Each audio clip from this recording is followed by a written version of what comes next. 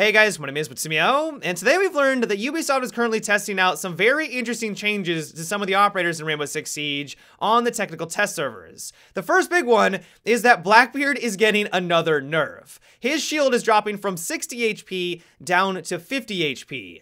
It really seems like Ubisoft is struggling to balance out this operator, and for good reason. When your entire game revolves around getting headshots, when you introduce someone who is basically immune to headshots for the first couple of rounds, of course you're gonna run into some problems. I guess I just wasn't expecting another nerf though, considering all of the changes and nerfs that he's gotten over these last couple of years. And so now, it's not gonna be as difficult to get through that shield. Now it's only a 10 HP difference, it's not going to be the end of the world. I still think that Blackbeard is probably going to be a decent operator, but this definitely was an unexpected change. Now to make matters a little bit better for him, he is going to be moving a little bit faster. You guys all know when he has his shield deployed, he is a very slow character. One really big weakness is that if you're peeking a window, a lot of times the enemy knows that you're about to peek the window because they can see your shield from a mile away ever before they can actually see your face. And so now if he has a little bit more speed,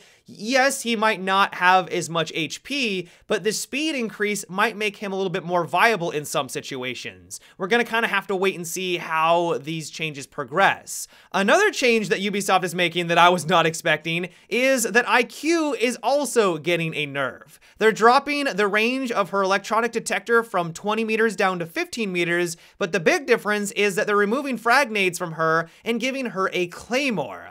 Now I imagine the reason why this is happening is that over the years, IQ has become more and more viable. Every single DLC, they're coming out with more gadgets that she can detect and take out through walls, and also the introduction of frag nades a couple of patches ago has made her a pretty strong pick. Really good weapons, a fantastic gadget in the form of the nades, and also the ability to take out basically every single gadget in the game as long as it's not through a reinforced wall. She has a lot of versatility, especially in the pro scene. If you have a Valkyrie on your team, that Valkyrie becomes pretty much obsolete if they do have an IQ. Even if you threw them outside with that 20-meter range, she's gonna be able to identify where they are and take out pretty much every single one of those cameras very, very quickly.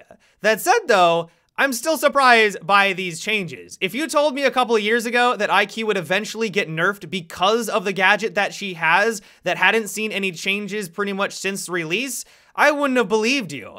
It's also funny that they gave her frag nades a couple of patches ago because she wasn't that viable. They wanted to give her more utility, and now they're taking all of that away.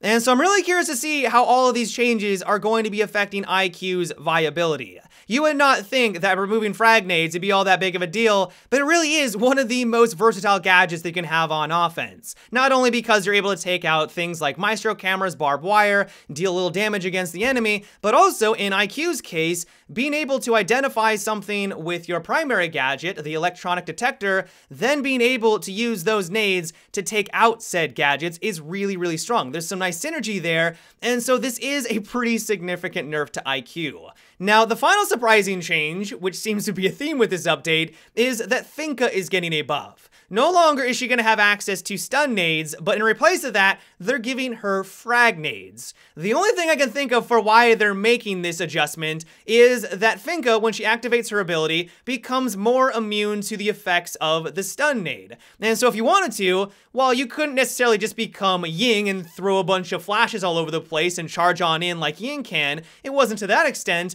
but now you're going to have to rely on a little bit more teamwork if you want to pull off one of those maneuvers. This isn't anything new to Rainbow Six Siege. Ubisoft has done this a lot in the past where they remove a gadget that had a little bit too much synergy with the operator that was using it so that it forced a bit more teamwork. I'm guessing that's the reason why they're going down this direction. The thing is though, is that they're giving her access to frag nades, which we just talked about, is one of the most versatile gadgets that you can have on offense. And so I'm not entirely sure what direction Ubisoft is taking with Finka. I think most people would agree that Finka is a pretty strong operator, and by giving her access to frag nades, that's going to be making her even better. Now, it is worth noting that they stated that they are going to be making more changes to Finka in the future. These are only a small batch of the updates that are going to be making to some of the operators. They have more in store. But the question I then have for them is, why aren't you testing everything all at once? If you have plans on making more adjustments to Finka in the future, you plan on, let's say, nerfing her gadget. I know that's one thing a lot of people have been hoping for. Well, then why don't you do that at the same time as giving her frag nades? This first batch of testing seems like it might just be invalid because, yeah, we already know that it's probably going to make her too strong because they haven't made those other adjustments. And so I'm not entirely sure what they're going for. Now, I'm not a developer. I can't see their grand picture and what they're trying to achieve here, but I did find that to be a little strange. And so overall, these patch notes have definitely caught me a bit by surprise. It is once again worth mentioning that this is just on the technical test server. Nothing is set in stone. They are testing them. And so if they find that they've gone too far or this isn't the right direction, they will probably reel it back or not make any changes whatsoever. But we do need to give our feedback. And so if you're someone on PC or you want to try these out, I highly recommend that you go on the technical test server, I think in the next couple of days, and give them your feedback on all of these changes. But yeah, guys, that is about it for today's video. I hope you enjoyed. Let me know what you thought about all of these adjustments. Do you agree with the direction that Ubisoft is taking with the Blackbeard nerf and the changes to IQ and Finka? Do you disagree? Do you think they should go a different direction? Let me know down below in the comments.